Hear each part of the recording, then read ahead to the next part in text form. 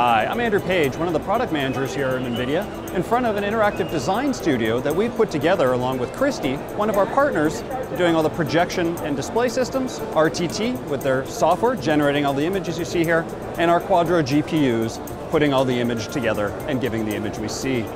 So what you're looking at here is a car that is actually being projection mapped. So we have a 3D model of a car that we printed out, and on top of that, we are projecting all the different images. We can come in and do a configuration. We can change the scene of where the car is.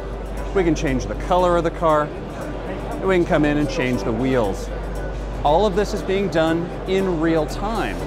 Behind this demo, there are 12 GPUs working in unison to render all the different views that you see here.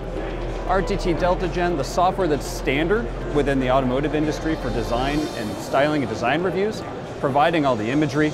And then again, Christie's projectors and micro tiles, putting all the different displays together in a new way. What's unique and interesting with this is the notion of projection mapping, kind of the idea of shrink wrapping the image of the car onto that car model we showed earlier. Projection mapping is used a lot in kind of architectural design and building stuff, not usually brought down into the scenario of seeing it on a model car in front of you. But when you put it all together, you get an impressive system.